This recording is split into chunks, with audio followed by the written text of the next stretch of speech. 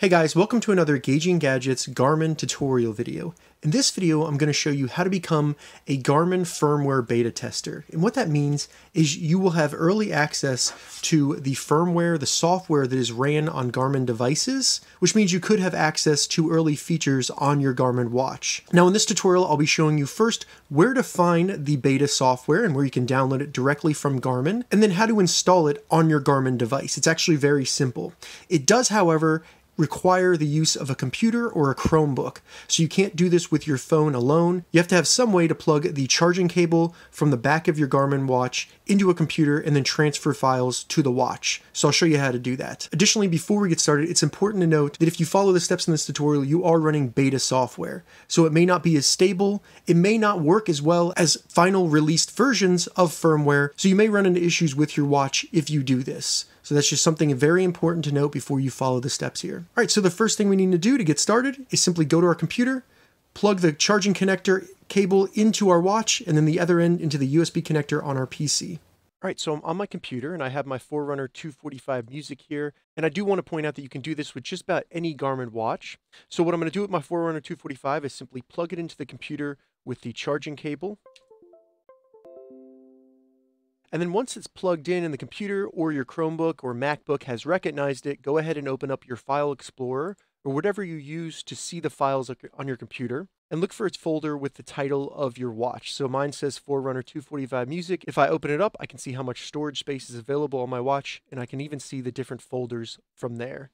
Now what we need to do is go to a web browser and go to forms.garmin.com and check the description because I'll have this link down there as well as a detailed write-up in case you get lost. So Garmin uses the forums to kind of communicate with the user base and the beta testers about the different software available and any issues they're having on their watch. So from here, what we need to do is select the type of watch. So if you have a Garmin Instinct, you'd want to check outdoor recreation, but for a Forerunner or a Vivoactive, something like that, you'd want to go to sports and fitness. And then you could see how they have it separated down here. They have all the Vivoactive, Vivo Move, and then the Vivo Sport watches. Then if you go down to running and multisport, they have all of the Forerunner watches. So I'm going to select the 245 series right here.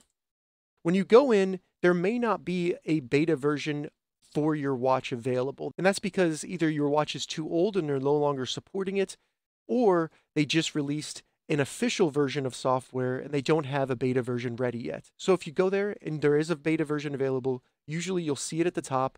So as you can see, Forerunner 245 series beta 4.06 is now available. What I need to do is select into there.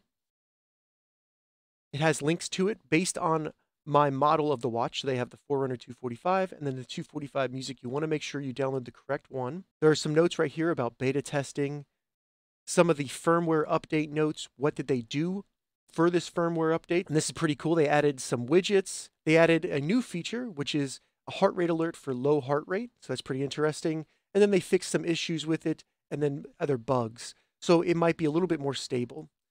Below that, they have the installation instructions, and it's very simple. So what I'm going to go ahead and do is just select the Forerunner 245 music link right here to download the beta version of the software.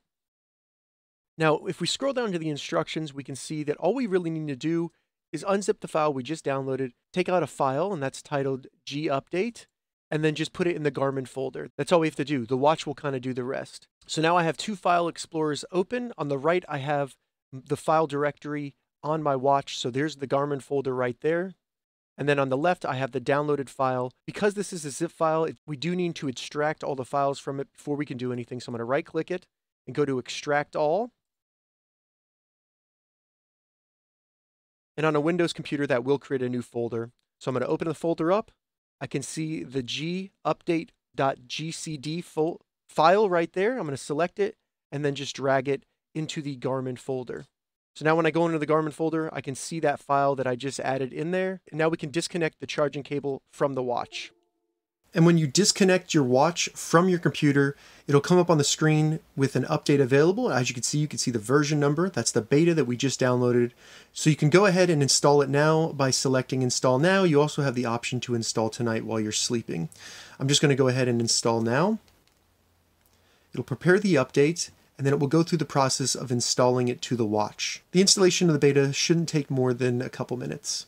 All right, so as you can see, the software has been updated to 4.06. It shows some of the features that have been added. Virtual run activity, pretty cool. And it shows you how to use it, where to navigate to actually see that. Additionally, when I go to the system settings and go to About the Watch, I can see that I am running 4.06, which is the beta version. So that's how you become a Garmin firmware beta tester.